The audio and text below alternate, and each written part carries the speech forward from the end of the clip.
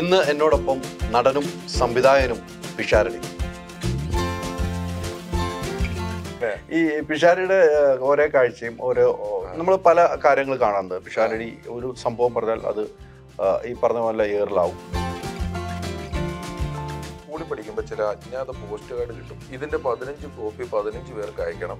ഇത് അയച്ച ആൾക്ക് ലോട്ടറി അടിച്ചു, ഇത് അയക്കാത്ത ആളെ പാമ്പ് അടിച്ചു എന്നൊക്കെ പറഞ്ഞ് ചില പോസ്റ്റ് കാർഡ് കിട്ടുമല്ലോ. ഇപ്പൊ ഒരുത്തൻ ഇതേ സാധനം നമുക്ക് വാട്സപ്പിൽ അയച്ചു തന്നിട്ട് അല്ല, അതല്ല പിഷാരടി പറയാതെ മറ്റുള്ളവർ വായിച്ചെടുക്കുന്നു. പിഷാരടി പറയുന്ന വാക്കുകളിൽ നിന്നും വായിച്ചെടുക്കുന്ന കാര്യമാണ് ഞാൻ വായിച്ചെടുക്കാൻ. അത് പാർട്ടി പ്രവർത്തകർക്ക് മനസ്സിന്റെ ആഴത്തിൽ കൊള്ളില്ലേ? താങ്കൾ അങ്ങനെ പറയാം. പിഷാരടി പറഞ്ഞൊരു ഒരു നടൻ എന്ന് പ്രേക്ഷകർ ഇഷ്ടപ്പെടുന്ന ഒരു നടൻ. Google please suggest A good restaurant near me എന്ന് പറയുമ്പോൾ ഗൂഗിൾ എനിക്കൊരു ഹോട്ടൽ പറയുമ്പോൾ ഞാൻ അവിടെ പോകുന്നെങ്കിൽ പിന്നെ വഴി മുഴുവൻ ഹോട്ടലിൽ ഫ്ലക്സ് വെക്കുന്നതിന് എന്തും പ്രസക്തിയുള്ള. ധർമ്മജൻ ഇലക്ഷൻ വന്നപ്പോൾ പലരും ചോദിച്ചു, ഇയാള് പോസ്റ്റർ ഒട്ടിച്ചിട്ടുണ്ടോ? തുല്യത പ്രാക്ടിക്കൽ അല്ല. തുല്യത എന്ന് പറയുന്നത് ഏത് ഭരണം വന്നാലും ഇത് തന്നെയാണ് കേട്ടോ. ഏത് ഭരണം കോൺഗ്രസിന്റെ നേതാക്കളൊക്കെ അവരുടെ കട്ടുകളിട്ട് ഫേസ്ബുക്കിലിട്ട് വലിയ ആഘോഷമാക്കി. അപ്പോൾ താങ്കൾ പറഞ്ഞത് ഒരു CPM പ്രവർത്തകർക്ക് ശരിക്കും നെഞ്ചത്ത് കൊണ്ടു.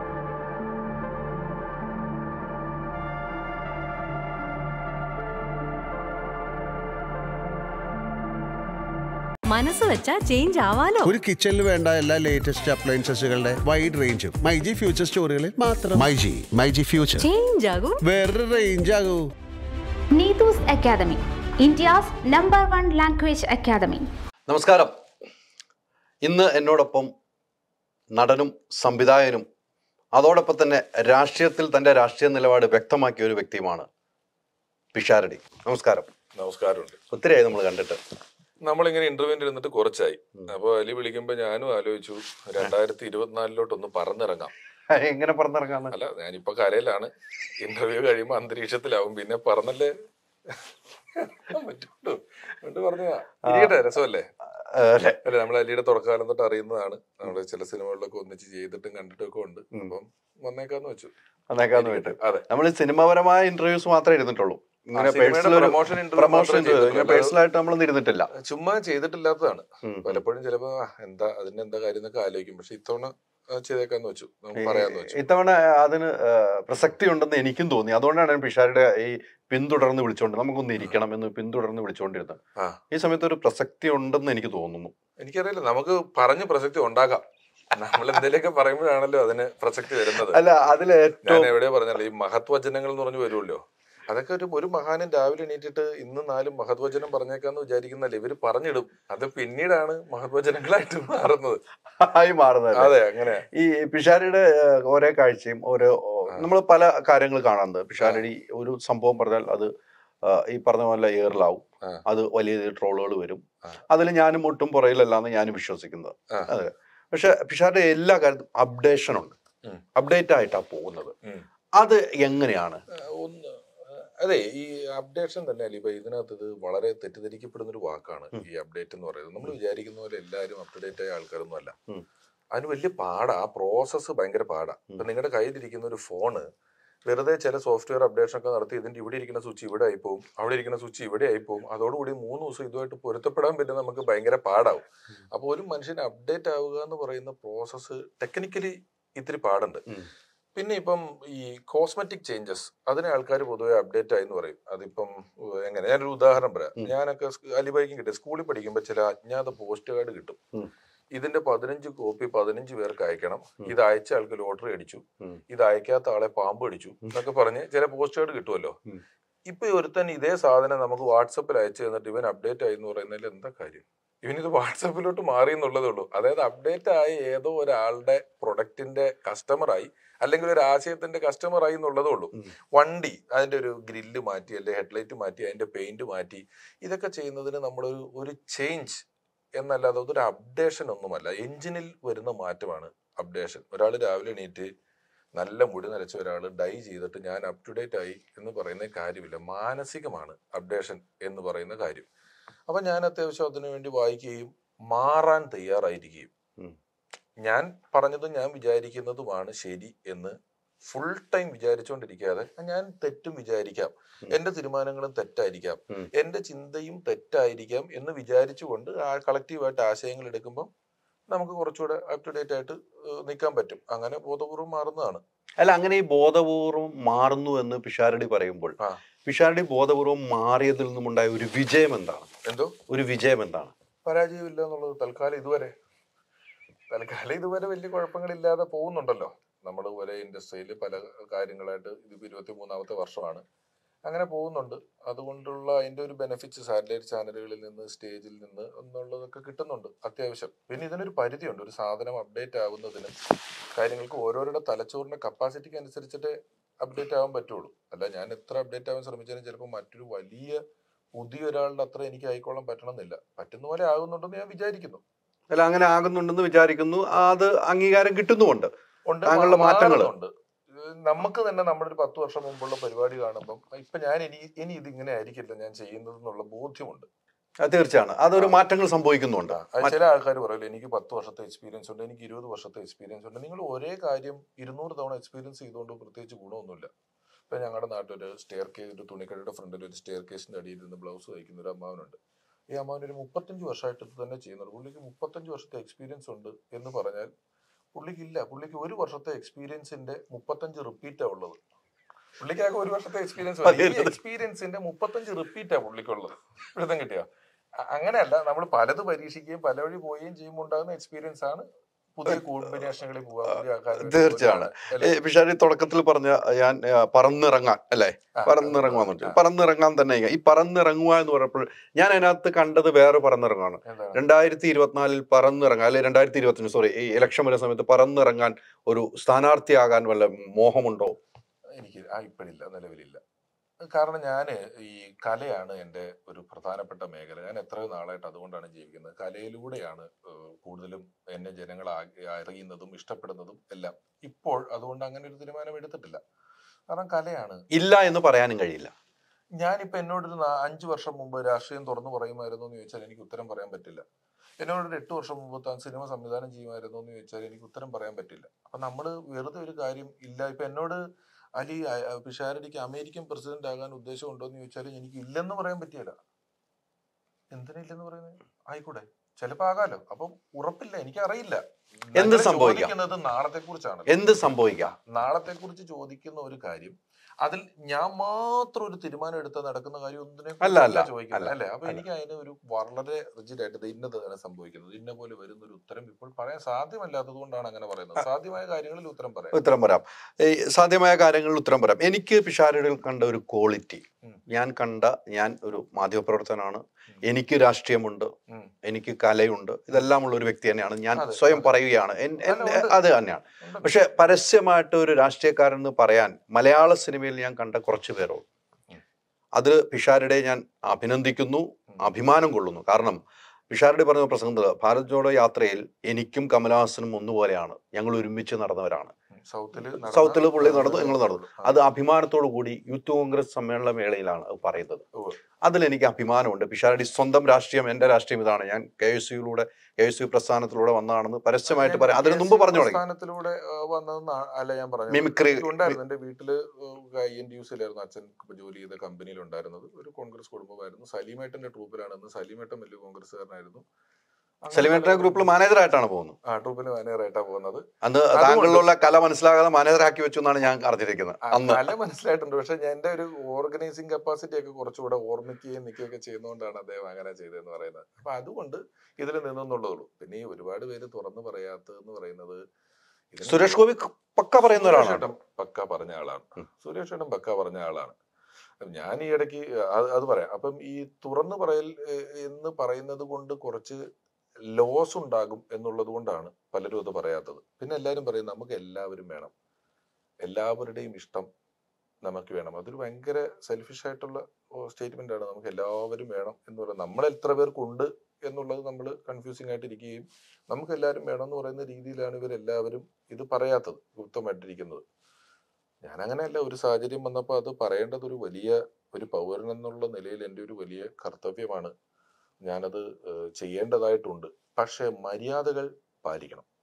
എന്ന് ഞാൻ ഫ്രം ദ വെരി ബിഗിനിങ് അതിൽ വിചാരിച്ചിരുന്നു. ഞാൻ ആ മര്യാദ പാലിച്ചിട്ടുമുണ്ട്. പക്ഷെ പിഷാരടി അവിടെ പറഞ്ഞു വെച്ച കാര്യങ്ങൾ പേരെടുത്ത് പറയാതെ CPM-നെ പരസ്യമായിട്ട് വിമർശനം നടത്തിക്കൊണ്ടാണ് പിഷാരടി ഒരു യാത്ര പോകുന്നത്. അല്ല, കേരളയിലെ കാര്യം പറയുന്നുണ്ട്. CPM-നെ നിങ്ങൾ പറഞ്ഞതാണ്, ഞാൻ പറഞ്ഞിട്ടില്ല. അല്ല, അതല്ല, പിഷാരടി പറയാതെ മറ്റുള്ളവർ വായിച്ചെടുക്കുന്നു. പിഷാരടി പറയുന്ന വാക്കുകളിൽ നിന്നും വായിച്ചെടുക്കുന്ന കാര്യമാണ് ഞാൻ പറഞ്ഞത്. അത് അരിഭായി അവിടെ പറഞ്ഞ കാര്യത്തിൽ ഞാൻ രാഷ്ട്രീയത്തിൽ വന്നല്ലോ. ഞാൻ കയ്യിൽ നിന്ന് പൈസ മുടക്കി ഡീസൽ അടിച്ച് എൻ്റെ വണ്ടി ഓടിച്ചിട്ടാണ് 10-30 മണ്ഡലത്തിൽ പ്രചരണത്തിന് പോകുന്നത്. 1 രൂപ മേടിച്ചിട്ടല്ല ഞാൻ ഈ 10-30 മണ്ഡലങ്ങളിലും പോകുന്നത്. ഈ 30 സ്ഥലത്തും ഞാൻ പോയ ആ സ്ഥാനാർത്ഥിയെ കുറിച്ചല്ലാതെ എതിർ സ്ഥാനാർത്ഥിയുടെ മെറിറ്റ്സോ ഡിമെറിറ്റ്സോ പേരോ ഞാൻ എവിടെയും പറഞ്ഞിട്ടില്ല. മര്യാദയാണല്ലോ. ഞാൻ അവരെ പറ്റി ഒരു കുറ്റവും എവിടെയും പറയുന്നില്ല. ആകെ ഞാൻ എൻ്റെ സ്റ്റേജ് പ്രോഗ്രാമുകൾ, എൻ്റെ ടെലിവിഷൻ ഷോസ്, ഞാൻ ചെയ്യുന്ന സിനിമകൾ, ഇവിടെ എവിടെയും ഞാൻ രാഷ്ട്രീയം 1% കലക്കുകയോ പറയുകയോ ചെയ്യുന്നില്ല. ഞാൻ രാഷ്ട്രീയം പറഞ്ഞത് രാഷ്ട്രീയം പറയാൻ വിളിച്ച സ്റ്റേജിലാണ്. ഞാൻ ഫേസ്ബുക്കിൽ അധികം രാഷ്ട്രീയം ഇടാറില്ല, അധികം അല്ല, ഇട്ടിട്ടേ ഇടാറില്ല. അതിലുള്ള എൻ്റെ ഫോളോവേഴ്സിൽ അല്ലെ കൂടെ നിൽക്കുന്ന ആരും അത് രാഷ്ട്രീയം കണ്ട് വന്നവരല്ല. അതുകൊണ്ട് ഞാൻ ഒരിക്കലും എൻ്റെ ഇപ്പോഴുള്ള പേജുകളിൽ പോയി രാഷ്ട്രീയം പറയാൻ റെഡിയല്ല, ഇപ്പോൾ റെഡിയല്ല. ഇനി ഞാൻ അങ്ങനെ പറയണേ എനിക്ക് മറ്റെന്തോ ഒരു മാധ്യമം തുടങ്ങി ഞാൻ ഇതിൽ പറയും എന്ന് പറഞ്ഞിട്ട് എനിക്ക് തുടങ്ങാൻ പറ്റുള്ളൂ. അപ്പൊ ഞാൻ ആ 30 സ്ഥലത്തിന് പേര് പറഞ്ഞില്ല. ഈ തൃശ്ശൂരെ യൂത്ത് കോൺഗ്രസിന്റെ സമ്മേളനത്തിന് എന്നെ വിളിക്കുമ്പോൾ പോലും ഞാൻ 10ാമത് പ്രസംഗിക്കുന്ന ആളാണ്. 10 പേര് പ്രസംഗിച്ചു. 10 പേര് വലിയ രാഷ്ട്രീയത്തിൽ എക്സ്പീരിയൻസ് ആയിട്ടുള്ള വലിയ നേതാക്കൾ 10 പേര് പ്രസംഗിച്ചു. 10ാമത് പ്രസംഗം എന്നോട് 10 മിനിറ്റ് എന്ന് പറഞ്ഞു. ഞാൻ 9 മിനിറ്റ് 52 സെക്കൻഡ് എങ്ങാണ്ട് പ്രസംഗിച്ചേക്കുന്നത്. എനിക്ക് അതിനൊരു കണക്ക്, ഒരു ക്ലോക്ക് മനസ്സിലോടും. എനിക്കറിയാം ഏതാണ്ട് എത്ര നേരമായിരുന്നു. അപ്പോഴും ഞാൻ ആരുടെയും പേര് പറഞ്ഞില്ല, ഒരു പാർട്ടിയുടെയും പേര് പറഞ്ഞില്ല. കുറച്ച് നർമ്മമുള്ള, വലിയ കേൾക്കുന്നവന് ചിരി വരുന്ന ഒരു നർമ്മമുള്ള കാര്യം പറയാം എന്ന് പറഞ്ഞു. അതിൽ കണ്ടന്റ് ഉണ്ട്, ഇല്ലെന്ന് ഞാൻ പറയുന്നില്ല, മാത്രമേ ഉള്ളൂ. അങ്ങനെ പറഞ്ഞിട്ടുള്ളൂ. അപ്പൊ ഞാൻ എൻ്റെ ഭാഗത്തുനിന്ന് പാലിക്കാവുന്ന എല്ലാ മര്യാദകളും വളരെ കൃത്യമായി പാലിച്ചു തന്നെയാണ് ഇതുവരെയുള്ള രാഷ്ട്രീയം. ഇവിടെയും പുതുപ്പള്ളിയിലും 9 മിനിറ്റ് വീതം 18 മിനിറ്റ് ഞാൻ ആകെ കേരളത്തിൽ രാഷ്ട്രീയം പറഞ്ഞിട്ടുള്ളൂ. ഇപ്പൊ വല്ലതും ഇനി പറയേണ്ടി വന്നാൽ പറയാം. ഇതുവരെ 10-18 മിനിറ്റ് പറഞ്ഞു. അല്ല, 18 മിനിറ്റ് പറഞ്ഞ നർമ്മത്തോടു കൂടി പറഞ്ഞത് കേരളം ചർച്ച ചെയ്യും, കേരളം ഏറ്റെടുക്കുകയും പിഷാരടിക്ക് പൂർണ്ണ പിന്തുണയുമായി കോൺഗ്രസിൽ നിന്നും പൂർണ്ണ പിന്തുണയും, അതോടൊപ്പം പിഷാരടിക്ക് നേരെ എതിരായിട്ട് CPM സൈബറിൽ നിന്നും അക്രമവും ഉണ്ടായിട്ടുണ്ട്. സൈബറിൽ നിന്ന് അക്രമം ഉണ്ടായിട്ടുണ്ട്. അത് ട്രോളുകളായി വരികയും ചെയ്തു. അവിടെ പിഷാരടി പറഞ്ഞ 1-2 കാര്യങ്ങളാണ് ഞാൻ അതിൽ നിന്ന് ഞാൻ കൃത്യമായി എടുത്തത്. ഒന്ന് എടുത്തത്, പണ്ടങ്ങോ എഴുതി വെച്ച പുസ്തകവുമായിട്ട് ഇപ്പോഴും ഓർത്തിരിക്കുന്നു, ഏതോ സ്വർഗരാജ്യത്തിൽ പോകാമെന്ന്. അത് CPM-നെ മാത്രം ഉദ്ദേശിച്ചാണെന്ന് ആർക്കും അറിയാം, ഇല്ലേ? തീർച്ചയായിട്ടും അറിയാം. വിചാരിച്ചോളൂ. അല്ല, അറിയാമല്ലോ. ആയിക്കോട്ടെ, ഇനി ഞാൻ പറയാം. അതായത് എനിക്ക് കൃത്യമായിട്ട് 1800-കളുടെ പകുതി, 1850-ലോ 40-ലോ ഒക്കെയാണ് ഇത് മാർക്സ് ഇത് എഴുതുന്നത്, ഈ ആശയങ്ങളൊക്കെ എഴുതുന്നത്. അപ്പം ഞാൻ കേരളത്തിലെ കമ്മ്യൂണിസ്റ്റ് പാർട്ടിയോ കമ്മ്യൂണിസ്റ്റ് പ്രവർത്തകരെയോ രാഷ്ട്രീയക്കാരെയോ അല്ല, കമ്മ്യൂണിസം എന്ന ആശയത്തെക്കുറിച്ച് ഗ്ലോബൽ കമ്മ്യൂണിസത്തിനെതിരാണോ? കമ്മ്യൂണിസം പ്രാക്ടിക്കൽ അല്ലെന്നുള്ള ബോധ്യമുണ്ട്. എതിർക്കേണ്ട കാര്യമില്ല. ആളുകൾക്ക് എന്ത് വേണേലും വിശ്വസിക്കാൻ സ്വാതന്ത്ര്യമുള്ള ലോകത്ത് ഞാൻ എന്തിനാ, എനിക്ക് ചപ്പാത്തിയാണ് ഇഷ്ടം എന്ന് പറഞ്ഞ് ചോറുണ്ടെന്ന ഒരാളെ ഞാൻ എതിർക്കേണ്ട കാര്യമുണ്ടോ? അവരുണ്ടോട്ടെ, എനിക്ക് കുഴപ്പമില്ല, ഞാൻ ചപ്പാത്തി തന്നെയുള്ളൂ. അപ്പൊ ഇത് പ്രാക്ടിക്കൽ അല്ല, ഈ ഐഡിയോളജി പ്രാക്ടിക്കൽ അല്ല എന്നുള്ള ബോധ്യം എനിക്കുണ്ട്. നമ്മുടെ നാട്ടിൽ ഡെമോക്രസിയുടെ ഫിൽട്ടറിലൂടെ വരുന്നൊരു കമ്മ്യൂണിസമാണ്. അത് കമ്മ്യൂണിസ്റ്റ് എന്ന് പേരുള്ള ഒരു കക്ഷി രാഷ്ട്രീയ പാർട്ടി എന്നല്ലാതെ വലിയ തോതിൽ കമ്മ്യൂണിസ്റ്റ് ആശയങ്ങളെ പുൽകി നിൽക്കുന്ന ഒരു പാർട്ടിയായിട്ട് ഇവിടുത്തെ കമ്മ്യൂണിസ്റ്റ് പാർട്ടിയെ കാണണ്ട. അങ്ങനെ ഇല്ല. കാരണം കമ്മ്യൂണിസം പ്രാക്ടിക്കൽ അല്ല. കമ്മ്യൂണിസം പ്രാക്ടിക്കൽ എന്ന് പറഞ്ഞാൽ, കമ്മ്യൂണിസം ഗൂഗിൾ ചെയ്ത് നോക്കിയാൽ, നിങ്ങൾ നോക്കിയാൽ എന്താണ് കമ്മ്യൂണിസ്റ്റ് ഐഡിയോളജി എന്ന് നോക്കിയാൽ, അധികാരവും പണവും ഗവൺമെന്റിന്റെ കയ്യിലാണ്. ഗവൺമെന്റ് ഇത് കളക്ട് ചെയ്ത് തുല്യമായിട്ട് വീതിച്ചു കൊടുക്കും. ഇതാണല്ലോ കമ്മ്യൂണിസം. ആണോ? തീർച്ചയായിട്ടും. അങ്ങനെ അധികാരവും പണവും ഗവൺമെന്റിന്റെ കയ്യിലാണ്. ഗവൺമെന്റ് ഇത് തുല്യമായിട്ട് വീതിച്ചു കൊടുക്കും. തുല്യത പ്രാക്ടിക്കൽ അല്ല. തുല്യത എന്ന് പറയുന്നത് ഏത് ഭരണം വന്നാലും ഇത് തന്നെയാണ് കേട്ടോ. ഏത് ഭരണം വന്നാലും ഐഡിയോളജി, ഭരണമല്ല, കമ്മ്യൂണിസ്റ്റ് ഐഡിയോളജി. തുല്യത പ്രാക്ടിക്കൽ അല്ല. കാരണം ഹ്യൂമൻസ് ആർ ബോൺ ഡിഫറെന്റ്. നമ്മൾ ജനിക്കുന്നത് ഓരോരുത്തരും വ്യത്യസ്തരായിട്ടാണ്. ഈ വ്യത്യസ്തരായ ആൾക്കാരെയാണ് നമ്മൾ തുല്യരാക്കാന്നെന്ന് പറയുന്നത്. എല്ലാ മനുഷ്യരും നാസിസ്റ്റാണ്, ഭയങ്കര സെൽഫ് സെന്റേർഡ് ആണ്. ഒരു ജാതിയോ മതമോ രാഷ്ട്രീയമോ ഒന്നും ഇല്ലാത്ത ഒരു 3 വയസ്സുള്ള കൊച്ചിൻ്റെ ഒരു കളിപ്പാട്ടം മേടിച്ച് നിങ്ങൾ അപ്പുറത്തിരിക്കുന്നവന് കൊടുത്താൽ ഇവൻ കരയും. ഇവര് തമ്മിൽ ഈ കളിപ്പാട്ടത്തിന് വേണ്ടി വഴക്കുണ്ടാക്കും. ഈ 3 വയസ്സുള്ള കൊച്ചിന് ഇത് പ്രശ്നം ഉണ്ടാകുന്നത് എന്തുകൊണ്ടാണ്? ഇവന് വല്ല പാർട്ടി അറിയാവോ? അത് നമ്മുടെ ജനറ്റിക്സിൽ എഴുതിയിട്ടുള്ള സാധനമാണ്. നമ്മുടെ നമ്മുടെ എന്താ പറയുന്നത്, ഒരു ബേസിക് ഇൻസ്റ്റിങ്ക്റ്റ് ആണ് ഒരു ജീവിക്കുള്ള പോലെ.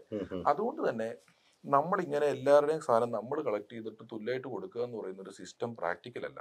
അത് ഒരിക്കലും പ്രാക്ടിക്കൽ ആവില്ല എന്നുള്ള ബോധ്യം എനിക്ക് നല്ലോണം ഉണ്ട്. അതിന് വേണ്ടി പ്രാക്ടിക്കലാക്കാൻ ശ്രമിച്ചെടുത്ത് സംഭവിക്കുന്നത് എന്താണെന്നറിയാമോ? അലി 100 രൂപയാണ് നമുക്കൊരു, അല്ലെ 100 ഉണ്ട്, അലി 80 രൂപയ്ക്ക് ഒരു ദിവസം പണിയെടുത്തു, ഞാൻ 20 രൂപയ്ക്ക് ഒരു ദിവസം പണിയെടുത്തു. അലി 80 രൂപയ്ക്ക് ഞാൻ 20 രൂപയ്ക്കും പണിയെടുത്തപ്പോൾ ഈ 80 20 കൂടെ ഗവൺമെന്റ് കളക്ട് ചെയ്തിട്ട് എനിക്കും അലിക്കും 50 രൂപ വീതം തന്നു. 80 രൂപയ്ക്ക് പണിയെടുത്ത് അലി എടുത്തിടെ ഞാനെന്ത് പോട്ടണ, അവന് സുഖമായിട്ട് 30 രൂപ കിട്ടിയില്ലോ എന്ന് ഓർക്കും. അലി അടുത്ത തവണ 60 രൂപയ്ക്ക് പണിയെടുക്കുള്ളൂ. ഞാൻ അപ്പോഴും അതുപോലെ തന്നെ ഇരിക്കും. അതും കളക്ട് ചെയ്തു, തുല്യമായിട്ട് തന്നു. ഇത് കുറഞ്ഞുകൊണ്ടിരിക്കും. പണിയെടുക്കുന്നവൻ അതിന് വേണ്ട റിവാർഡ് കിട്ടിയില്ലെങ്കിൽ അവൻ കുറഞ്ഞുകൊണ്ടിരിക്കും, മറ്റവൻ അലസനായിക്കൊണ്ടിരിക്കും. നമ്മുടെ ടോട്ടൽ പ്രൊഡക്ടിവിറ്റി കുറഞ്ഞ് ഈ 20 30 എന്ന് പറഞ്ഞ് വന്ന് നിൽക്കുമ്പോൾ പിന്നെ നമ്മൾ കൈയും കാലും ഇട്ടടിച്ചിട്ട് കാര്യമില്ല. നമുക്ക് മുന്നിലേക്ക് പോകാൻ പറ്റാത്ത ഒരവസ്ഥ ഇങ്ങനെ നമ്മൾ തുല്യത എന്ന് പറഞ്ഞ് നിന്നാലുണ്ടാവും. പിന്നെ ഈ ഇൻഡസ്ട്രിയൽ റെവല്യൂഷൻ കഴിഞ്ഞിട്ട് മുതലാളിയും തൊഴിലാളിയും തമ്മിലുള്ള വലിയ പ്രശ്നങ്ങൾ വന്നപ്പോഴാണ് കമ്മ്യൂണിസം ഉടലെടുക്കുന്നതും വളർന്നതും വികസിക്കുന്നതും എല്ലാം. ഒരു മുതലാളിയും തൊഴിലാളിയും കൂടാതെ കസ്റ്റമർ എന്ന് പറയുന്ന ഒരു സ്ഥലമുണ്ട്. മുതലാളിയും തൊഴിലാളിയും കൃത്യമായിട്ട് ഡിഫൈൻ ചെയ്യാൻ പറ്റാത്തതിൻ്റെ ഒരു പ്രശ്നമുണ്ട്. എൻ്റെ വീട് പണി നടക്കുകയാണ്, ഞാനൊരു കമ്പനി പണിയെടുക്കുകയാണ്. കമ്പനിയിൽ രാവിലെ തൊട്ട് 5 മണി വരെ പണിയെടുക്കുന്ന ഞാൻ തൊഴിലാളിയും, വീട്ടിൽ വന്നപ്പോൾ എൻ്റെ വീട് പണിയുന്ന പണിക്കാരുടെ മുതലാളിയുമാണ് ഞാൻ. ടെക്നിക്കലായിട്ട് എന്നെ നിങ്ങൾക്ക് എവിടെ കൊണ്ട് വെക്കാൻ പറ്റും എന്നുള്ള ഇതിൻ്റെ കൃത്യമായ ഡെഫിനിഷനിൽ ഒരു വലിയ പാടുണ്ട്. എവിടെയാണ് നമ്മളെ കൊണ്ട് പ്ലേസ് ചെയ്യുക? നമ്മളാണ് മുതലാളി, നമ്മളാണ് തൊഴിലാളി. ഇനി തൊഴിലാളി വളർന്നാൽ എന്താവും? ഒരു തൊഴിലാളിക്ക് നിങ്ങൾ സർവ്വ സൗകര്യങ്ങളും കൊടുത്ത്, അല്ലെങ്കിൽ തൊഴിലാളി സ്വന്തമായിട്ട് വാണിജ്യം നടത്തി വ്യവസായം നടത്തി ഇയാൾ വളർന്നു വലുതാവുന്നു. വലുതായാലും അയാൾക്ക് മുതലാളിയായേ പറ്റൂ. തീർച്ചയാണ്. അപ്പൊ നമ്മൾ എങ്ങനെ മുതലാളിയെ വീണ്ടും എതിർക്കും? അപ്പൊ ഇവർ പറയും മുതലാളിത്തമാണ്, മുതലാളി ചൂഷണത്തെയാണ് നമ്മൾ എതിർക്കുന്നത് എന്ന് പറഞ്ഞാൽ മുതലാളിയെ സംബന്ധിച്ചോ അല്ലാതെ ഓരോരുത്തരും അവനവൻ ചെയ്യുന്ന ഒരു പണിയുടെ മെറിറ്റിനനുസരിച്ചേ കിട്ടുള്ളൂ. അത് രാഷ്ട്രീയ പാർട്ടികളിൽ പോലും ഒന്നിച്ചൊരു കോളേജിൽ ഒരു വിദ്യാർത്ഥി സംഘടനയിൽ 2 പേര് പ്രവർത്തിക്കുന്നു. ഇതിലൊരാൾ കുറച്ച് ബുദ്ധിയുള്ളവനും പ്രസംഗിക്കാൻ അറിയുന്നവനും പ്രാക്ടിക്കൽ വിസിറ്റം ഉള്ളവനും കഴിവുള്ളവനുമാണെങ്കിൽ ഇവൻ ജില്ലാ secretary, unit secretary, panchayat member, മറ്റേ മറിച്ച് ഇവൻ മുഖ്യമന്ത്രി വരെ ആവാം. ഇവൻ ഇത്രേ ആവുള്ളൂ. ഇവര് തമ്മിൽ തുല്യരാണോ? ഒരിക്കലും അല്ല. ഇവന് വരുന്നിടത്ത് ജയ് വിളിക്കാൻ ആയിരക്കണക്കിന് ആൾക്കാരും, ഇവന് സ്റ്റേജിൽ ഫ്രണ്ടിൽ സീറ്റും, ഇവന് ഗസ്റ്റ് ഹൗസും വണ്ടിയും വിദേശയാത്രയും സൗകര്യങ്ങളും അധികാരവും ഉണ്ട്. ഇവനിത് കിട്ടില്ല. അതിന്റെ കാരണം ഇവന്റെ മിടുക്കാണ്.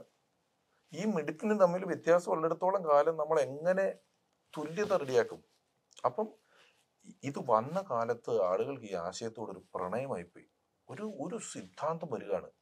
എന്തൊരു മനോഹരമായ സിദ്ധാന്തമാണത്, എല്ലാവരും തുല്യരായിരിക്കുക എന്ന് പറഞ്ഞത്. പക്ഷെ അത് പെട്ടെന്ന് തന്നെ കാലഘട്ടത്തിന് മനസ്സിലായി അങ്ങനെയല്ല, ചെയ്യുന്ന പണിക്കുള്ള റിവാർഡാണ് എല്ലാവർക്കും കിട്ടുള്ളൂ എന്നുള്ളത്. ഞാൻ പറഞ്ഞത് ഗ്ലോബലി ഈ ആശയത്തോടുള്ള പ്രാക്ടിക്കലി ഇത് പ്രാക്ടിക്കൽ അല്ലെന്നുള്ള, ഇത് ഗ്ലോബലി ഇത് ഞാൻ പറഞ്ഞത് ഗ്ലോബലി ഇത് എത്ര പ്രാക്ടിക്കൽ ആവുമോ എന്നുള്ള സംശയമാണ്. ഞാൻ ആദ്യം പറഞ്ഞത് കേരളത്തിൽ പക്ഷെ ഈ ഡെമോക്രസിയിലൂടെ ഫിൽട്ടർ ചെയ്യുന്നു വിശ്വാസിയായ കമ്മ്യൂണിസ്റ്റ് ഉണ്ട്. എന്ത് ഇല്ലോജിക്കൽ കോമ്പിനേഷൻ ആണ്. പ്രവാസിയായ കമ്മ്യൂണിസ്റ്റ് ഉണ്ട്. പ്രവാസി എന്ന് പറഞ്ഞാൽ മൊണാർക്കിയുള്ള രാജഭരണമുള്ള മിഡിൽ ഈസ്റ്റിലൊക്കെ പോയി താമസിക്കുന്ന കമ്മ്യൂണിസ്റ്റ് ഉണ്ട്. സോഷ്യോ ക്യാപിറ്റലിസ്റ്റ് ആയിട്ടുള്ള അമേരിക്ക പോലെയുള്ള സ്ഥലങ്ങളിൽ പോയി നിൽക്കുന്ന കമ്മ്യൂണിസ്റ്റുകാരുണ്ട്. അവരവിടെ നിൽക്കുകയും അവിടുത്തെ എല്ലാ സൗകര്യങ്ങളും അനുഭവിക്കുകയും ചെയ്യും. അവർ കമ്മ്യൂണിസ്റ്റായി നിൽക്കുകയും ചെയ്യുന്നു. പക്ഷെ അവിടെ അവരുടെ ഒരു കമ്മ്യൂണിസ്റ്റും ഇല്ല. നാട്ടിൽ ഇതിറക്കാൻ പറ്റുള്ളൂ. അപ്പൊ ഞാൻ പറഞ്ഞത് ഇത്രയും എനിക്ക് എൻ്റെ ഒരു ലോക അനുഭവം വെച്ചിട്ട് ഈ സിദ്ധാന്തം പ്രാക്ടിക്കൽ ആവുമെന്ന് സംശയമുണ്ട്. ഈ രീതിക്ക് നടന്ന കാലഘട്ടം ഉണ്ടായിരുന്നു കേരളത്തിൽ. ഉറപ്പായിട്ടും ഉണ്ടായിരുന്നു. അല്ലേ? ആ കാലഘട്ടം മാറാനുള്ള കാരണം മാറി മാറി വരുന്ന രാഷ്ട്രീയ നേതാക്കളിൽ നിന്നും പറ്റുന്ന പ്രശ്നങ്ങളാണോ? ആകാം. അത് മാത്രമല്ല, ഞാൻ പറഞ്ഞല്ലോ ഈ ഇൻഡസ്ട്രിയൽ റെവല്യൂഷൻ മുതലാളി തൊഴിലാളി ഉണ്ടായിരുന്നു. ആ സിദ്ധാന്തം എടുത്ത് ഇവിടെ കൊണ്ടുവരുമ്പോൾ ഇവിടെ ജന്മിയും അടിയാനുമാണ്. ഇവിടെ മതത്തിന്റെ പ്രശ്നമാണ്. ഇവിടെ അന്ന് വലിയ ഇൻഡസ്ട്രിയോ വ്യവസായങ്ങളോ ഒന്നുമില്ല. അന്ന് വലിയ കോൺട്രിബ്യൂഷൻ നടത്തിയിട്ടുണ്ട്. അതില്ലെന്നൊക്കെ പറഞ്ഞാൽ ഞാൻ പറയുന്നത് ഭയങ്കര തെറ്റായ സ്റ്റേറ്റ്മെന്റ് ആവും. വലിയ കോൺട്രിബ്യൂഷൻ സാമൂഹിക പരിവർത്തനത്തിൽ ആ സമയത്ത് ഇടതുപക്ഷ പാർട്ടികളും കമ്മ്യൂണിസത്തിൽ നിന്ന് വന്നാണല്ലോ ഈ പാർട്ടി. വലിയ കോൺട്രിബ്യൂഷൻ ഉറപ്പായിട്ടും ആ കാലഘട്ടത്തിൽ നൽകിയിട്ടുണ്ട്. പക്ഷെ കാലം ടപ്പടപ്പയെന്നും പറഞ്ഞ് മാറി വരികയാണല്ലോ. ഇപ്പോ ഞാനൊരു ഉദാഹരണം പറയാം അലിഭായ്. അതായത് ഒരു കാലഘട്ടത്തിൽ ഭൂമിയായിരുന്നു അസറ്റ്. രാജാക്കന്മാരൊക്കെ ഇങ്ങനെ അതിർത്തി കൂട്ടി കൂട്ടി കൂട്ടി കൊണ്ടുപോവുക, പിടിച്ച് വരിക, അതിർത്തി വർദ്ധിപ്പിക്കുക, ഭൂമിയായി. പിന്നെ ഭൂമിയല്ല, വെറുതെ ഭൂമി ഉണ്ടായിട്ട് കാര്യമില്ല, പ്രൊഡക്ഷൻ വേണമെന്ന് പറഞ്ഞു. വ്യവസായ വിപ്ലവമൊക്കെ വന്ന സമയത്ത് പ്രൊഡക്ഷൻ ഇൻഡസ്ട്രിയിൽ വന്നു, അങ്ങനെയുള്ള ഇൻഡസ്ട്രീസ് ഒക്കെ വന്നു. അത് കഴിഞ്ഞ് ഇപ്പോൾ ബിഗ് ഡാറ്റ എന്ന് പറയുന്നതാണ് ഏറ്റവും വലിയ അസറ്റ്. ലോകത്തിലെ ആദ്യത്തെ 5 കോടീശ്വരന്മാരെ എടുത്താലും അത് മേറ്റയാണെങ്കിലും ഗൂഗിൾ ആണെങ്കിലും ടെസ്ല ആണെങ്കിലും എല്ലാം ഇവർ നിൽക്കുന്നത് ബിഗ് ഡാറ്റയാണ്. ആളുകളെ കുറിച്ചുള്ള ഡാറ്റ കളക്ഷൻ എന്ന് പറയുന്നതാണ്. ഈ ഡാറ്റ അനുസരിച്ചിട്ട് ഞാനിപ്പം ഒരു ഉദാഹരണം പറയാം. ഇത് ഏതാണ്ട് 9,000 കോടിയാണ് ഇന്ത്യയുടെ ഒരു കൊല്ലത്തെ പരസ്യ വരുമാനം. ഞാൻ ഗൂഗിൾ എടുത്തിട്ട് Google please suggest A good restaurant near me എന്ന് പറയുമ്പോൾ ഗൂഗിൾ എനിക്കൊരു ഹോട്ടൽ പറയുന്നത് ഞാൻ അവിടെ പോകുന്നെങ്കിൽ പിന്നെ വഴി മുഴുവൻ ഹോട്ടലിന് ഫ്ലക്സ് വെക്കുന്നതിന് എന്ത് പ്രസക്തിയുള്ളത്? Suggest A good car for me. ഈ മീ എന്ന് പറയുന്നതിന് ഇതിന് കൃത്യമായിട്ട് അറിയാം. കാരണം ഞാൻ എൻ്റെ എല്ലാ കാര്യങ്ങളും ഡേ ടു ഡേ ബേസിസിൽ ഇതിൽ പൊക്കോണ്ടിരിക്കുകയാണ്. ഇപ്പോഴത്തെ കണക്കനുസരിച്ച് ഒരു മനുഷ്യൻ അവൻ്റെ ആയുസ് തീരുമ്പോഴത്തേക്ക് ഏതാണ്ട് അവൻ്റെ ജീവിതത്തിലെ 12 വർഷം സ്ക്രീനിന് മുന്നിലായിരിക്കും എന്നാണ് പറയുന്നത്. ലൈഫ് സ്പാനിലെ 12 വർഷം അതെ ഇരിക്കുന്നത്. അപ്പൊ ഈ ബിഗ് ഡാറ്റ എന്ന് പറയുന്നതാണ് ഇപ്പൊ അസറ്റ്. അത് വരുന്ന സാഹചര്യത്തിൽ ഇത്തരം കാര്യങ്ങൾക്ക്, ഈ ആശയങ്ങൾക്ക് ഒന്നും ചെയ്യാൻ പറ്റാണ്ട് വരും. ഇപ്പോഴത്തെ കാലഘട്ടത്തിൽ ഈ ആശയത്തിൽ ഒന്നും ചെയ്യാൻ പറ്റാതെ വരും. എന്താണെന്നറിയാമോ അലി, നമ്മളൊരു ധനികനാകാൻ ആഗ്രഹിക്കുന്നതോ പണം ഉണ്ടാകുന്നതോ മുതലാളിയാകുന്നതോ തെറ്റാണെന്നുള്ളൊരു നറേറ്റീവ് വരരുത്. പണം ഒന്നും അല്ലെന്നൊക്കെ നമ്മൾ പറഞ്ഞാലും നമ്മൾ കഴിക്കുന്ന ഭക്ഷണം, നമ്മൾ താമസിക്കുന്ന സ്ഥലം, നമ്മൾ ധരിക്കുന്ന വസ്ത്രം, നമ്മളുടെ ചികിത്സ, നമ്മുടെ യാത്ര, നമ്മുടെ വിദ്യാഭ്യാസം, നമ്മുടെ സോഷ്യൽ സ്റ്റാറ്റസ്, ഇതിനെയൊക്കെ പണം സ്വാധീനിക്കുന്നുണ്ട്. ധനികനാകുന്നത് ഒരു തെറ്റാണെന്നുള്ള പോലെ നമ്മൾ ഒരിക്കലും ധനികനാവാൻ എല്ലാവരെയും പ്രേരിപ്പിക്കണം. പണം ഉണ്ടാക്കാനുള്ള വഴികൾ അവർക്ക് കൊടുക്കണം. പണം ഉണ്ടാക്കാൻ അറിയാത്തവനെ അതിന് പ്രോത്സാഹിപ്പിക്കണം, പഠിപ്പിക്കണം. ഞാൻ ചില ഇലക്ഷൻ പ്രചരണത്തിനൊക്കെ പോകുന്ന സമയത്ത് ചില സ്ഥാനാർത്ഥികളുടെ പ്രചരണത്തിന് പറയുന്നത് ഞാൻ കേട്ടിട്ടുണ്ട്. പാവങ്ങളിൽ പാവമായ, പാവങ്ങളെ അറിയാവുന്ന, പാവങ്ങളുടെ പ്രശ്നങ്ങൾ അറിയാവുന്ന, പാവങ്ങളിൽ പാവമായ പാവപ്പെട്ട ഇന്നവനെ വിജയിപ്പിക്കുക. പാവപ്പെട്ടവന്റെ പ്രശ്നം എന്താണ്? പൈസയില്ല. പൈസ ഉണ്ടാക്കാൻ അറിയുന്നവനെ വേണ്ടേ സ്ഥാനാർത്ഥിയാക്കാനും വിജയിപ്പിക്കാനും? അല്ലെങ്കിൽ അത് കയ്യിൽ നിന്ന് എടുക്കാനെങ്കിലും പറ്റണ്ടേ? നമ്മളെക്കാൾ ഒരു പറ്റാത്ത ഒരാളെ എങ്ങനെ ഈ സ്ഥലത്ത് കൊണ്ട് നിർത്താൻ പറ്റും? അങ്ങനെ ഇപ്പം എന്താ പറയുന്നത്, നമ്മുടെ കഴിഞ്ഞ അങ്ങനത്തെ വർഷം ഓസ്കാർ കിട്ടിയ പാരസൈറ്റ് എന്ന് പറയുന്ന പടത്തിന് ഓസ്കാർ കൊടുത്തപ്പോൾ അവർ പറഞ്ഞത് ലോകം ഉണ്ടായ കാലം മുതൽ ധനികൻ വില്ലനും ദരിദ്രനും പാവപ്പെട്ടവനും എന്നാണ് പറയുന്നത്. അങ്ങനെയില്ല, ഇതെല്ലാത്തിലും ഉണ്ട്. നല്ല മനുഷ്യനും ചീത്ത മനുഷ്യനും എല്ലാ മതത്തിലും എല്ലാ വിഭാഗത്തിലും ധനികനിലും ദരിദ്രനിലും ഒക്കെ ഉണ്ട്. പണമല്ല ഇവന്റെ സ്വഭാവം ചീത്തയാക്കുന്നതോ അങ്ങനെ ഇങ്ങനെയുള്ള ഒന്നുമില്ല. ദരിദ്രനിലും ധനികനിലും ഒക്കെ ഇതെല്ലാം ഉണ്ട്.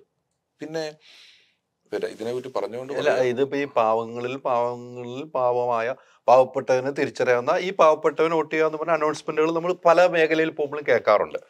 ഈ അനൗൺസ്മെന്റ് ചെയ്യുന്ന പാർട്ടികൾ, ഇതേ പേരുകൾ പറയുന്ന പാർട്ടികൾ, അവൻ പാവപ്പെട്ടവനെയാണോ നിർത്തിയതെന്നും കൂടെ പരിശോധിക്കേണ്ട ഒരു ബാധ്യത ജനങ്ങൾക്കുണ്ടാവില്ലേ?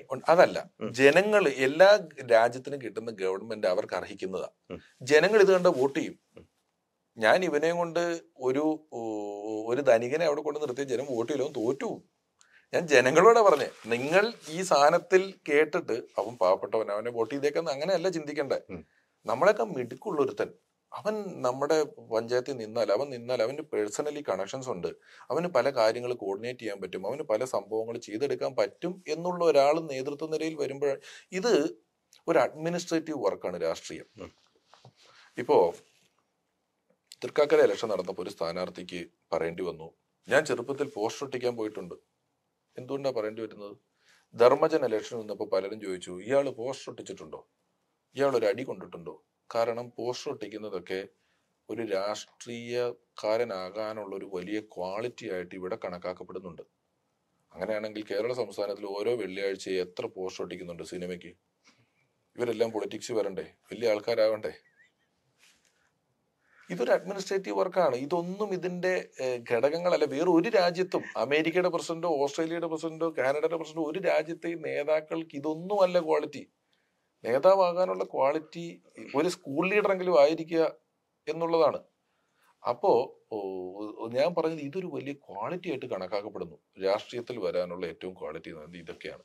അതല്ല, ഇത് അഡ്മിനിസ്ട്രേറ്റീവ് വർക്കാണെന്നും ഇത് നമ്മുടെ നയിക്കുന്ന ആള് അഡ്മിനിസ്ട്രേറ്റീവ് പവർ അയാൾക്കുണ്ടോ, അയാളുടെ ഏകോപനം, അയാളുടെ സംഘാടനം, അയാളുടെ വിവരം, വിദ്യാഭ്യാസം, അത്യാവശ്യത്തിന് കാര്യങ്ങൾ കോർഡിനേറ്റ് ചെയ്യാനുള്ള കാര്യങ്ങൾ.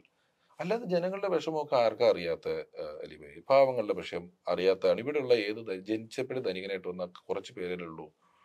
എല്ലാവരും പണിയെടുത്തും കഷ്ടപ്പെട്ടും അങ്ങനെ ഇങ്ങനെയൊക്കെ വന്ന ആൾക്കാരല്ലേ. അപ്പം അതിനോടൊന്നും ഒരു എതിർപ്പ് വേണ്ട എന്നാണ് ഞാൻ പറഞ്ഞത്. ഇപ്പൊ ഈ പറഞ്ഞ ഈ പോസ്റ്ററിന്റെ കാര്യം പറയുമ്പോൾ പ്രധാനപ്പെട്ട 2 കാര്യങ്ങൾ അതിനകത്ത് എനിക്ക് ഓടിയെത്തുണ്ട്.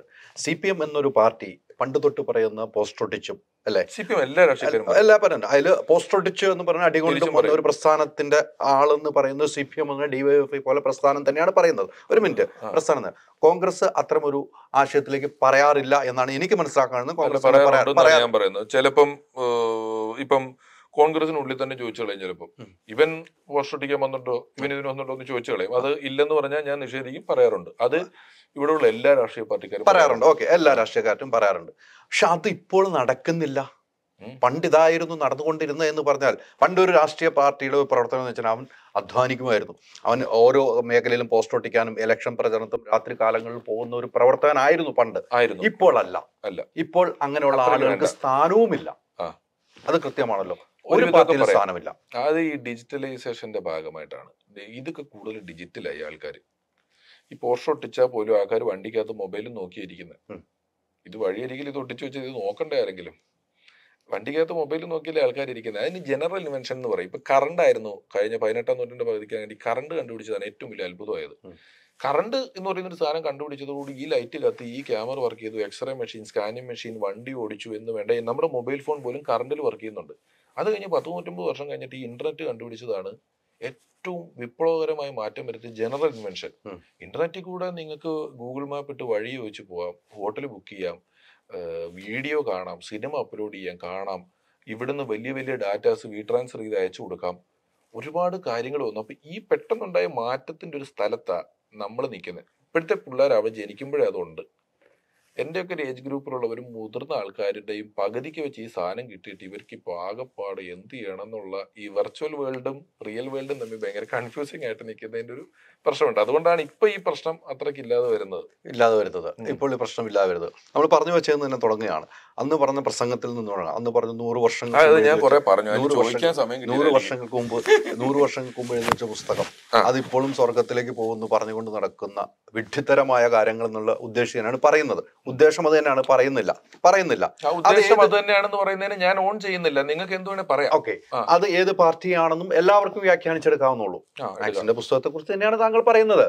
ഒരു മാത്രമല്ല, അത് CPM എന്ന ഒരു കമ്മ്യൂണിസ്റ്റ് പ്രസ്ഥാനത്തെ കുറിച്ചാണ് താങ്കൾ പറയുന്നത്. അത് അത്തരം ഒരു വേദിയിൽ താങ്കൾ പറയാനുള്ള ഈ നേരത്തെ നമ്മളൊരു കമ്മ്യൂണിസം ഇങ്ങനെയല്ല എന്ന് പറഞ്ഞത് കൊണ്ട് താങ്കൾ ഒരു പഠന സ്റ്റൈല് കൊണ്ട് പഠനത്തിൽ നിന്നും പൂർണ്ണമായി ഉൾക്കൊണ്ടുകൊണ്ടാണ് ആ ഒരു കാര്യം പറയാൻ കാരണമായത്. ആണ് സാർ, അതല്ലേ ഞാൻ പറഞ്ഞത്. അന്നുള്ള ആശയങ്ങൾ ഇപ്പം കേരളത്തിലെ പാർട്ടി പോലും ഓൺ ചെയ്യുന്നില്ല. പക്ഷെ അത് പാർട്ടി പ്രവർത്തകർക്ക് മനസ്സിന്റെ ആഴത്തിൽ കൊള്ളില്ലേ? താങ്കൾ അങ്ങനെ പറയാം. പിഷാരടി എന്ന് പറഞ്ഞ ഒരു നടൻ എന്ന് പ്രേക്ഷകർ ഇഷ്ടപ്പെടുന്ന ഒരു നടൻ. സാർ, ഈ പ്രവർത്തകരെയും ഇത് ബാധിക്കുന്നില്ലേ സാർ? ഈ പ്രവർത്തകർ, ഞാനിത് പറയുന്നു, ഞാൻ ആരോടും ഇത് ഉപേക്ഷിക്കണമെന്നോ ഉപയോഗിക്കണ്ടെന്നോ മാറണമെന്നോ ഞാൻ പറഞ്ഞതാണ് ശരിയെന്നോ ഒന്നും ഞാൻ പറഞ്ഞില്ലല്ലോ. എനിക്ക് തോന്നി, ഞാനിത് പറയുന്നു. നിങ്ങളിപ്പോൾ സിനിമ റിവ്യൂയുടെ കാര്യം അല്ലെങ്കിൽ ഇതെടുക്കുമ്പോൾ പറയുന്ന പോലെ ഈ സാധനം ടെക്നിക്കലി ഇപ്പോൾ പ്രാക്ടിക്കൽ അല്ല. അന്ന് അതിന് വലിയ മൂല്യം ഉണ്ടായിരുന്നു. അന്നത്തെ ജനങ്ങൾക്ക് അതിനോട് പ്രണയമായിപ്പോയി എന്ന് മനസ്സിലായി. ഇപ്പോൾ ഞാൻ തന്നെ പറഞ്ഞല്ലോ, ഇപ്പോഴുള്ള കേരളത്തിലെ പാർട്ടി പോലും ഇതിലെ എല്ലാ ആശയങ്ങളെയും അതുപോലെ ഓൺ ചെയ്യുന്നില്ല. അതുകൊണ്ടാണ് വിശ്വാസിയായ കമ്മ്യൂണിസ്റ്റ് ഉണ്ടാകുന്നത്, പ്രവാസിയായ കമ്മ്യൂണിസ്റ്റ് ഉണ്ടാകുന്നത്, മുതലാളിമാർക്ക് വേണ്ടിയും പ്രവർത്തിക്കാൻ റെഡിയാകുന്ന കമ്മ്യൂണിസ്റ്റ് ഉണ്ടാകുന്നത് ആണ്. അപ്പം ഞാനതിനെ അങ്ങനെ പറയുന്നില്ല. പിന്നെ ഈ നമ്മൾ പറഞ്ഞൊരു സാധനത്തിനെ എതിർക്കുമ്പം ആളുകൾക്ക് ദേഷ്യം വരും. ഇപ്പൊ താൻ പറഞ്ഞ വേദനിക്കുമല്ലേ, ഇപ്പം അലിബായി പറഞ്ഞ അത് പോസ്റ്റ് പർച്ചേസ് റാഷണലൈസേഷൻ എന്ന് പറയുന്ന ഒരു തിയറി ഉണ്ട് നമ്മുടെ തലച്ചോറിന്റെ. നമ്മുടെ ദേശീയ ബോധം അല്ലെങ്കിൽ ഞാൻ ജനിച്ച നാട് എനിക്ക് എന്തുകൊണ്ടാണ് പ്രിയപ്പെട്ടതാവുന്നത്? എന്തുകൊണ്ടാണ് അലി ജനിച്ച നാട് അലിക്ക് പ്രിയപ്പെട്ടതാവുന്നത്? എന്റെ നാടിനോടുള്ള എനിക്ക് പ്രിയം. ഞാൻ അവിടെ ജനിച്ചു എന്ന കാരണം നാടവിടെ ഉണ്ട്, ഞാൻ അവിടെ ജനിച്ചു, അതുകൊണ്ട് എന്റെ രാജ്യം, എന്റെ നാട് എനിക്ക് വളരെ പ്രിയപ്പെട്ടതാണ്. അതുപോലെ തന്നെ ഇപ്പൊ ഒരു ഐഫോൺ ഉപയോഗിക്കുന്ന ആൾ, ഒരു ആൻഡ്രോയിഡ് ഉപയോഗിക്കുന്ന ആള്, അപ്പൊ നീ ആൻഡ്രോയിഡ് ആണോ ഉപയോഗിക്കുന്നത്? ഞാൻ ഐഫോൺ ആണ് ഉപയോഗിക്കുന്നത്. അതെ, നീ എന്താ ഐഫോൺ ഉപയോഗിക്കാത്ത? എനിക്കത് പറ്റുന്നില്ല. ഇപ്പൊ ഈ ഐഫോൺ കാര്യം നോക്കിയാൽ എളുപ്പമാവും. അപ്പൊ ഞാൻ പറയും ഇല്ല, എനിക്ക് ആൻഡ്രോയിഡ് ആണ് നല്ലത്, നീ ഇത് ഉപയോഗിച്ചു. ഇത് രണ്ടുപേരും അങ്ങോട്ടും ഇങ്ങോട്ടും പറയാൻ കാരണം ഞാൻ ഇത് ഉപയോഗിക്കുന്നു അതുകൊണ്ട് ഇതാണ് നല്ലത്, നിങ്ങളത് ഉപയോഗിക്കുന്നു അതുകൊണ്ട് ഇതാണ് നല്ലത്. അപ്പം നമ്മൾ ഓൾറെഡി ഞാനൊരു വിശ്വാസത്തിലായി, ഞാൻ കുറേ നാൾ മുന്നിലേക്ക് വന്നു. അപ്പം ഇനി ഇതിനെ കുറിച്ച് വാദിക്കുക. അതുകൊണ്ടാണ് മതത്തിന് വേണ്ടി ആൾക്കാർ വാദിക്കുന്നത്. ഞാൻ ആ മതത്തിൽ പെട്ടുപോയി, ഞാൻ ആ മതത്തിൽ അത്രയും നാൾ ജീവിച്ചു പോയി. ഇനി എനിക്ക് ഇതിനെ ന്യായീകരിച്ചേ മതിയാകൂ, ഞാനിതിനെ സപ്പോർട്ട് ചെയ്യാണ്. അങ്ങനെ നിൽക്കുന്ന ആൾക്കാരാണ്. എനിക്ക് അങ്ങനെ പ്രശ്നമില്ല. എനിക്ക് അതിവൈകാരികമായ ബന്ധം ഒരാശയങ്ങളോടും ഇല്ല. ഒരാശയങ്ങളോടും ആശയങ്ങളാണ്, ആശയം മാറും. ചിലപ്പോൾ നമ്മൾ വിചാരിച്ച ആശയം തെറ്റായിരിക്കും. ഒരിക്കൽ കൂടി പറയുന്നു, ഇത് ആശയങ്ങളാണ്, ആശയം മാറും. ചിലപ്പോൾ നമ്മൾ വിചാരിക്കുന്ന ആശയം തെറ്റായിരിക്കും. അതുകൊണ്ട് തന്നെ ആശയങ്ങളോട് അതിവൈകാരികമായ അടുപ്പം എനിക്കില്ല. ആശയങ്ങളോട് മാറാൻ ഞാൻ റെഡിയാണ്. നാളെ ഇതെല്ലാം ആരൊക്കെയോ എന്നോട് തിരിച്ചും മറിച്ചും ഒക്കെ പറഞ്ഞ് ഇതല്ല ഇങ്ങനെയാണെന്നൊക്കെ എവിടെന്നെങ്കിലും ഒക്കെ വായിച്ചോ അറിഞ്ഞോ ഒക്കെ എനിക്ക് മനസ്സിലായാൽ ഞാൻ മാറാൻ റെഡിയാണ്. ഞാൻ ഇതിനു വേണ്ടി ബലത്തിൽ നിൽക്കില്ല. ആദ്യം നമ്മൾ പറഞ്ഞ അപ്ഡേഷന്റെ ഏരിയ വരുന്നത് അവിടെയാണ്. ഇതിനെ എന്നെ വൈകാരികമായി എടുത്തിട്ട് എന്നെ ചീത്ത വിളിച്ചിട്ട് എന്താ കാര്യം? പക്ഷെ ഞാൻ പറയാം, നേതൃത്വ നിരയെന്നോ വലിയ ആൾക്കാരുടെ ഇടയെന്നോ ഒന്നും ഒരു ഒരു പ്രശ്നവും ഉണ്ടായിട്ടില്ല. സൈബർ ഇടങ്ങളിലുള്ള ചെറിയൊരു വിളിയേ ഉള്ളൂ. പക്ഷെ താങ്കളുടെ പ്രസംഗം കോൺഗ്രസ് വലിയ രീതിക്ക് ആഘോഷമാക്കി. കോൺഗ്രസിന്റെ നേതാക്കളൊക്കെ അവരുടെ കട്ടുകളിട്ട് ഫേസ്ബുക്കിലിട്ട് വലിയ ആഘോഷമാക്കി. അപ്പോൾ താങ്കൾ പറഞ്ഞത് ഒരു CPM പ്രവർത്തകർക്ക് ശരിക്കും നെഞ്ചത്ത് കൊണ്ടു, അതുകൊണ്ട് കോൺഗ്രസ് കട്ട് ചെയ്തപ്പോൾ നെഞ്ചത്ത് കൊണ്ടു. അവിടെയാണ് ഞാൻ പറഞ്ഞത്, അത് താങ്കളുടെ ഒരാളെടുത്ത് ഉപയോഗിച്ചു, അത് മറ്റൊരാൾക്ക് നെഞ്ചത്തോട്ട്. ഇതൊന്നും ഇത് നമുക്ക് എന്ത് ചെയ്യാൻ പറ്റും? ചില ആൾക്കാർ ഇതിന്റെ ഒരു ടോട്ടൽ ഞാൻ ഈ പറഞ്ഞ വർഷം നോക്കൂല്ലേ. ഇപ്പൊ ഞാൻ ഈ ഇടയ്ക്ക് സിനിമാലയുടെ 30ാം വർഷം എന്ന് പറഞ്ഞൊരു പരിപാടി എന്നെ വിളിച്ചു. എനിക്ക് കണ്ണിസൂക്കേടാണ്. കണ്ണിസൂക്കേട് എന്ന് പറഞ്ഞാൽ ഒരു രക്ഷയില്ല. അപ്പൊ ഞാൻ ഡയാന ചേച്ചിയോട് ചോദിച്ചു, ചേച്ചി കണ്ണിസൂക്കേടാണ്, വരണം, എല്ലാവരും വരണം, ഒന്ന് വന്നു പോക്കോ, ഒറ്റയ്ക്ക് ഒരു മൂലയ്ക്ക് ഇരുന്നിട്ട് ഒന്ന് പങ്കെടുക്കും. ഞാൻ കൂളിംഗ് ഗ്ലാസ് വെച്ചോണ്ട് ആ പരിപാടിക്ക് പോയി. അയ്യോ, അതിന്റെ താഴെയുള്ള ഏതോ ഒരുത്തിനിട്ട് എന്റെ കമന്റ് ചെയ്യാൻ വായിച്ചപ്പം, ഇവൻ ആരുടെ കൂളിംഗ് ഗ്ലാസ് വെച്ചാണോ അർദ്ധരാത്രിക്ക് ഇരിക്കുന്നത്, വന്ന എനിക്ക് കണ്ണിസൂക്കേടാന്നേ. ഇതെനിക്ക് എല്ലാരോടും നടന്ന് പറയാൻ പറ്റുമോ? അപ്പൊ എനിക്ക് ബോധ്യമുണ്ട് ഇതാണ് നടന്നിരിക്കുന്നത്.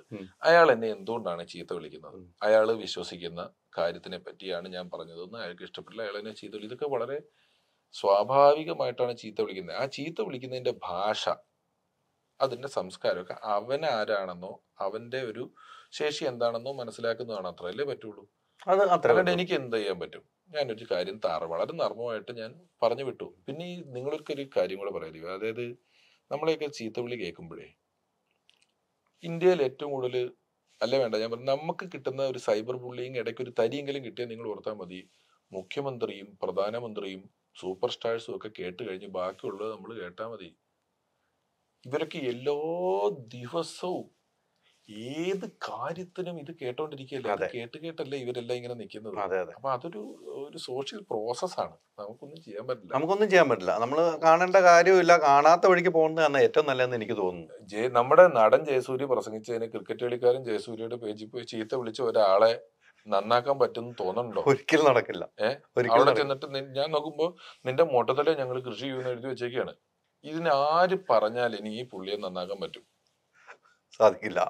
അത് നമ്മൾ നമ്മുടെ ജീവിതത്തിൽ നിന്ന് അതിനെ കുറിച്ച് പറഞ്ഞ് സമയം കളയണ്ടെന്നുള്ളത്. ഇപ്പൊ ഇന്നത്തെ ഈ ഇന്റർവ്യൂ ഞാൻ ഉറപ്പാ എനിക്ക് ചിലപ്പോൾ ഞാൻ പറഞ്ഞതൊക്കെ വളച്ചൊടിക്കപ്പെട്ടിട്ട് നല്ല ചീത്ത വെക്കാനുള്ള സാധ്യത ഉണ്ട്. ഞാൻ പറഞ്ഞല്ലോ, ഇത് കേരളത്തിലെ രാഷ്ട്രീയ പാർട്ടിയല്ല, ഗ്ലോബൽ കമ്മ്യൂണിസം എന്ന ആശയത്തെ പറ്റിയാണ് പറഞ്ഞത്. കേരളത്തിലെ കമ്മ്യൂണിസ്റ്റ് പാർട്ടി പോലും ഈ ആശയത്തെ, ഇപ്പം ഞാൻ പറഞ്ഞ ആ ആശയത്തെ 100% ഓൺ ചെയ്യുന്നില്ലെന്നൊക്കെ ഞാൻ പറഞ്ഞിട്ടുണ്ട്. പക്ഷെ ഇതൊന്നും ആരും എടുക്കുകയില്ല. ഭയങ്കര എന്താണ് കമ്മ്യൂണിസം എന്നാണ് പിഷാരടി പറഞ്ഞത്. പണ്ട് കമ്മ്യൂണിസം എന്തായിരുന്നു നമ്മൾ ഉൾക്കൊണ്ട് പറയുകയും ചെയ്തിട്ടുണ്ട്. ഇതിനകത്ത് പറഞ്ഞുകൊണ്ട് ഇതെല്ലാം എല്ലാരും ഇതുപോലെ മനസ്സിലാക്കുന്നു, മുഴുവൻ കാണുമെന്നോ ഒന്നും ഞാൻ പ്രതീക്ഷിക്കുന്നില്ല. നല്ല ചീത്ത വെക്കാനുള്ള സാധ്യത ഉണ്ടെന്നാണ് ഞാൻ മനസ്സിലാക്കുന്നത്. അത് ആ വഴിക്ക് തന്നെ പോകും. അതും അവിടെ കൊള്ളേണ്ടവർക്ക് കൊള്ളിച്ചേനാണ് പറയുന്നത്. പക്ഷെ അത് ഇപ്പോഴും പിഷാരടി സ്പീച്ച് എന്ന് അടിച്ചു കഴിഞ്ഞാൽ ഏറ്റവും ആദ്യം വരുന്നത് ഇതാണ്. കോൺഗ്രസിൽ നിന്നും കോൺഗ്രസ് പ്രവർത്തനമാണെന്ന് താങ്കൾ അവകാശപ്പെടുകയും ചെയ്യുന്നത്, കോൺഗ്രസ് പ്രവർത്തനമാണെന്ന് പറയുകയും ചെയ്ത് ഒരു വേദി പൊതുവെ BJPക്ക് ഇതൊരു അക്ഷരം വേണ്ടിയിട്ടില്ല.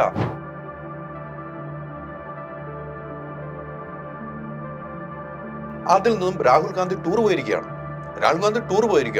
ഈ ചർച്ചയിലൊന്നും പങ്കെടുക്കാൻ അദ്ദേഹം ടൂർ പോകുന്നു. അപ്പോൾ അദ്ദേഹത്തിൽ വിശ്വസിച്ച് എങ്ങനെ ഒരു കോൺഗ്രസ് പ്രവർത്തകരായ കോൺഗ്രസ് അണികൾ നിൽക്കും? ഒരു ചോദ്യം പ്രസക്തമാണ് കേട്ടോ ഈ ചോദ്യം. എനിക്ക് എൻ്റെ വിലയിരുത്തലുണ്ടോ? താങ്കൾക്ക് താങ്കളുടെ വിലയിരുത്തൽ, ഇവർക്ക് എല്ലാവർക്കും പല വിലയിരുത്തും.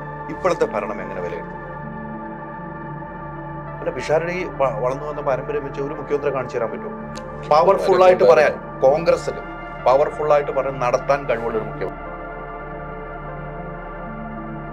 ഇപ്പോഴും ആ ചോദ്യം ഉന്നയിക്കുന്നത് ഇപ്പോഴും പറയാനുള്ളത് ഇപ്പോഴും ഇവിടെ ഇല്ലല്ലോ എന്ന്, ഇപ്പോഴും ഇവിടെ ഇല്ല. അല്ല, എനിക്ക് ഒരുപാട് വേദിയിൽ ഞാൻ അങ്ങനെ ചറപറ നടന്ന് പറയുന്ന ആളല്ലല്ലോ.